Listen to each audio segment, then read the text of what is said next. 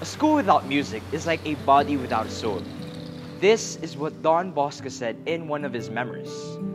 Music is essential in every Salesian institution, and it plays a vital role in formation of the life of all Bosconians, forming each and every one of them to become good Christians and upright citizens.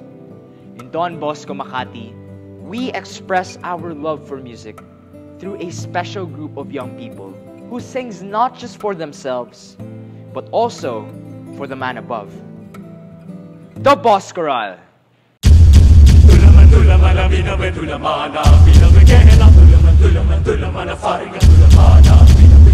Raking may kunlur na sa dulaman dehela kaya ng progader sa dulaman dela.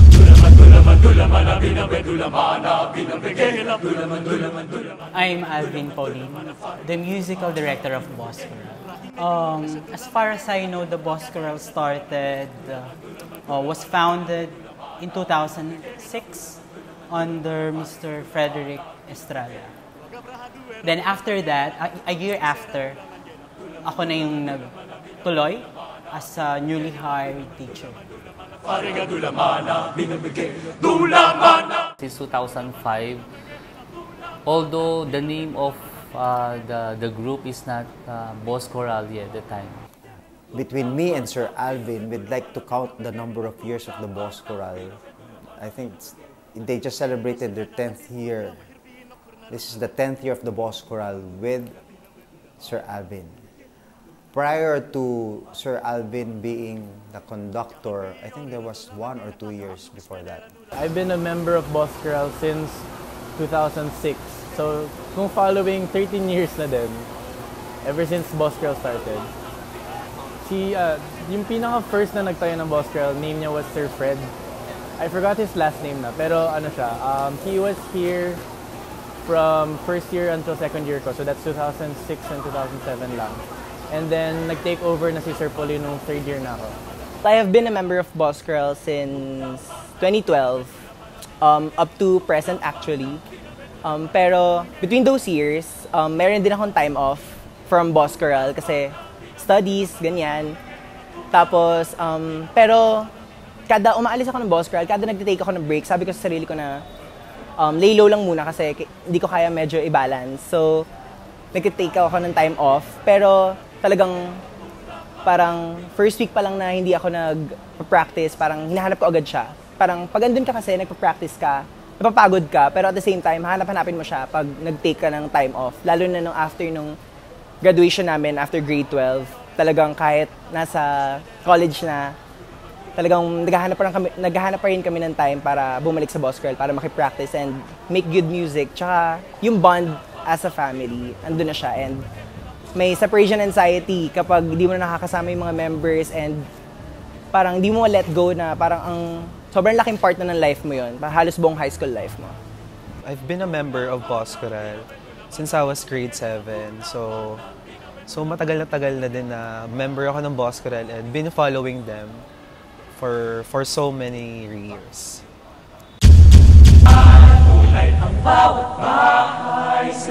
Then 2007, when we had the Boscoral, they started to compete. I think the first competition they participated in was the Yoshinoya, and they were named as the first runner-up, I think. So that was the first achievement of Boscoral. But the memorable one, I think, when they were adjudged as the champion during the Inter-Don Bosco cultural competition. I think it was held in Paris, in St. John Bosco, Paris. That was the memorable one because, you know, seeing them achieving something and the group is just new at the time. Sobrang nakakakilabot kasi parang sobrang proud ka bilang teacher nila ng mga kumakanta. And I think that was the memorable one. Napakasarap maging teacher ng Don Bosco Makati that time when they were adjudged as champion. When they were asked to perform here and they shared their talents, so everyone witnessed how good they were. Well, as they say, there are really too many things to mention, but there was this one occasion wherein I joined them in one competition. Maybe that was 3 years ago. It was an MBC competition. And actually, I watched previous competitions of Bosco. But this particular competition, I really joined because I know it is really of a high-level competition. So I really would want to see the level of quality, the level of expertise of Bosco. And when I was really watching Bosco and their other competitors, it really made an impact, and I was really very proud of our Bosco. And winning that particular competition was really a moment of pride for me as a Salesian educator to be present at that important event in their lives. But of course, these are one of the many championships and one of the many winnings that they've had. But personally, I'm just so happy and blessed that of all the many competitions that they have joined, I am part of that time wherein they really won. Yung very first place namin. Kailan ba to? 2011 Chorus Clef. Graduate na ako noon. I was already in college, pero sumasali pa rin ako kasi the age category until 21 years old sa pagkakaalala ko. So since pasok pa ako sa age category, sumali ako, and then yan yung pinaka first time for Bosco to feel yung victory talaga, first place. So, as a student in Don Bosco, Makati, one of the most memorable experiences that I have encountered back then was our very first competition in 2007. That was in December 2007, wherein numerous things happened. Then there was an engagement prior to the final round of the Yoshinoya competition in SM Mega Mall back then. That was the time that, despite all those shortcomings, we still made it, and we actually made it to the first runner-up of that competition, even defeating the last year's defending champion back then. There is no progress or accomplishments without sacrifice. These young boys had their own sacrifices that they had to attend to in order to do what they do best, singing for the Lord.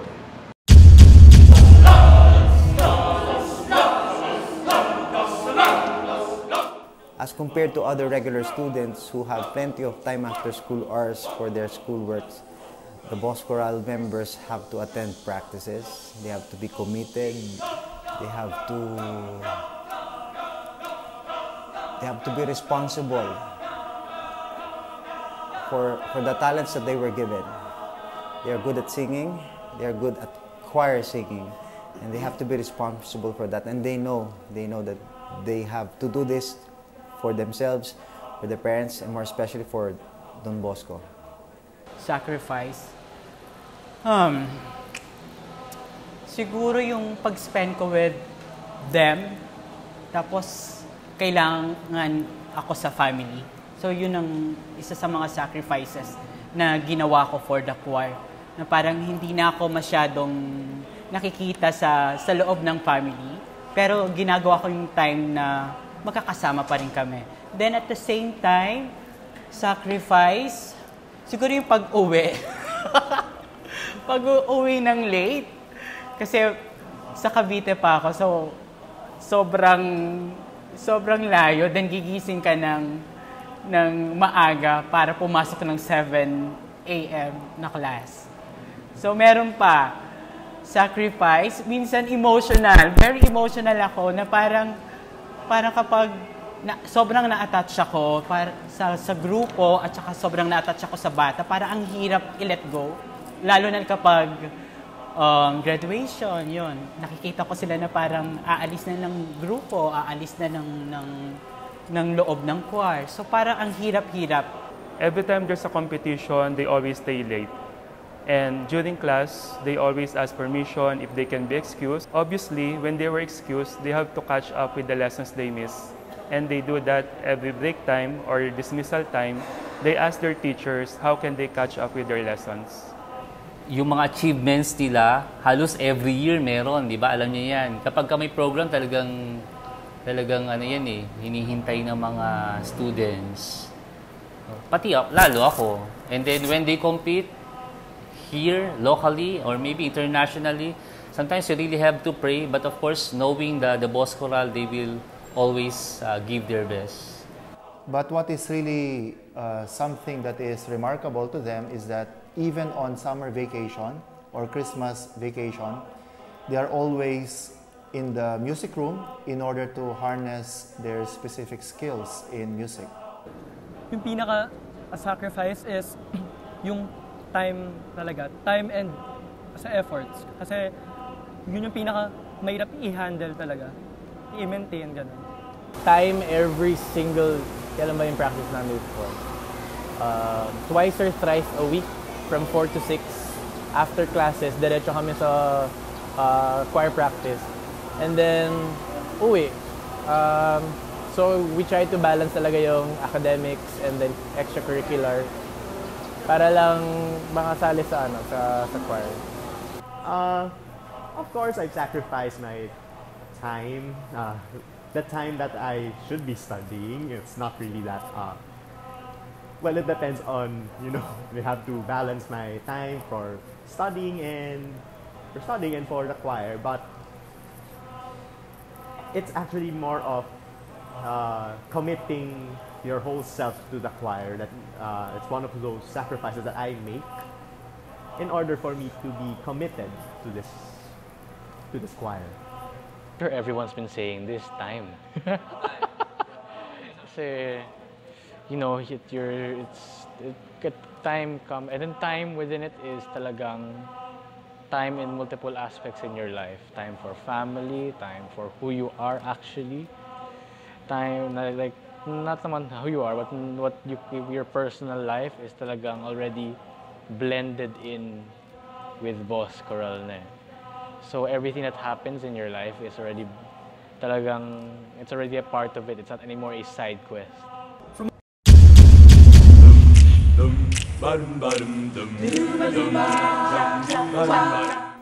Aside from the victory, aside from the winnings, I think what pushes them is their personal love for music. I think music completes them. And then winning competitions would just be add-ons. I think it's their love for music that pushes them to practice religiously every day. They even practice at home. They have to practice their songs at home. I think that's what pushes them. I think yung love for music talaga. Everyone kasi na sumasali sa Bosco, I'm pretty sure passionate sila sa music, passionate sila sa singing. So, regardless kung may downfalls, regardless kung matatalo or anything, yung point na talagang they just really want to express themselves through music. And at the same time, yung encouragement and yung mga pagsusuway ni Sir Pauline sa amin. Kasi hindi naman maiiwasan eh. All boys school tayo, magulo. Pero enjoy naman talaga. Well, ganun talaga. When you choose one thing, you don't choose the other. So, it's not something na parang i-regret mo, in a sense. Kasi it's just a matter of choosing what you want to do. At that time, yun yung gusto kong gawin. Joining this group, parang you really need to commit yourself. Hindi lang para sa image, hindi lang para sa choir, kasi para din sa sarili mo. Na you'd be willing to become a better singer, become a better choir member, para din makatulong ka sa mga bago at makakontribute ka sa kung anong meron ng Bosco Choral sa ngayon. You committed to this and that, kailangan mo siyang panindigan.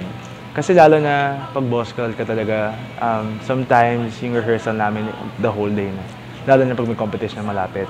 Siguro yung pinaka-intense namin na nangyari na rehearsal was like 7 a.m. to 7 p.m.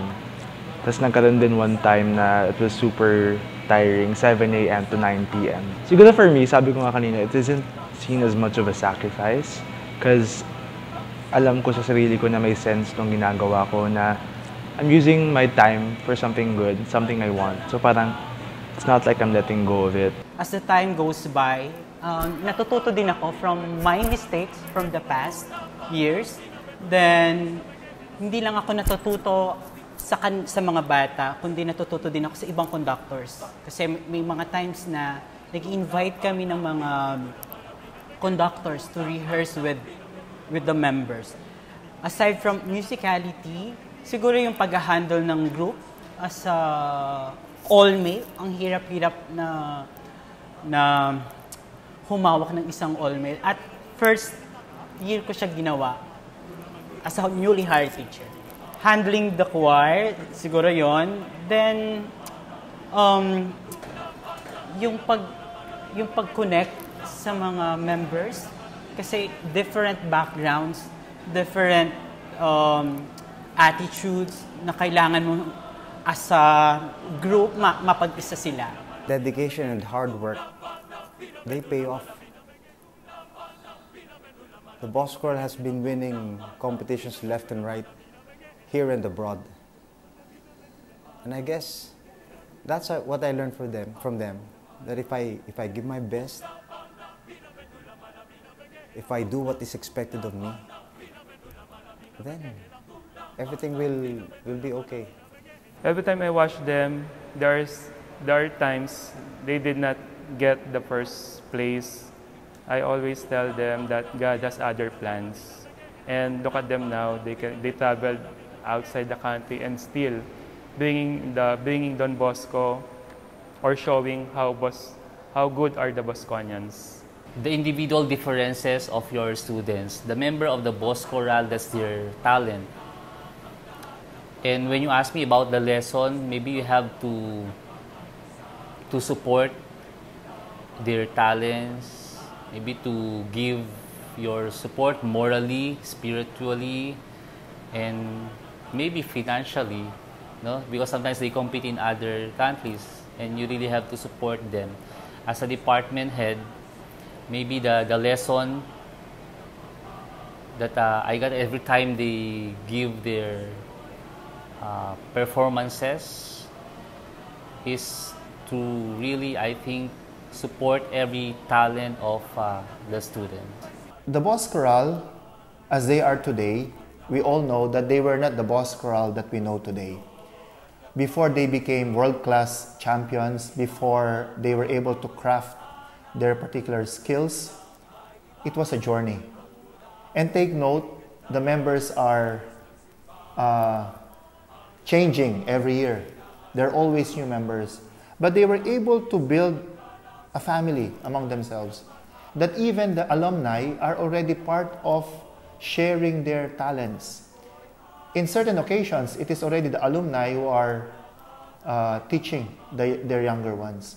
So I think this is what is good with Bosco Choral. They were able to really form a family that I'm sure it would go on.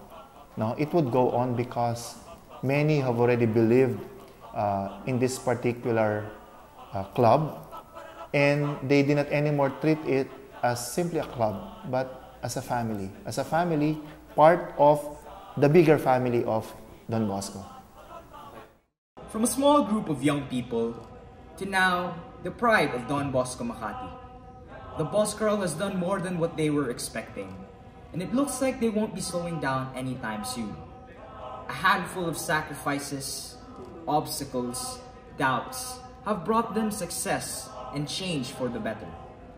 Some might see Bosco Choral only as a choral, but if you look at it differently, the Bosco Choral is bringing into life the mission of St. John Bosco for the young.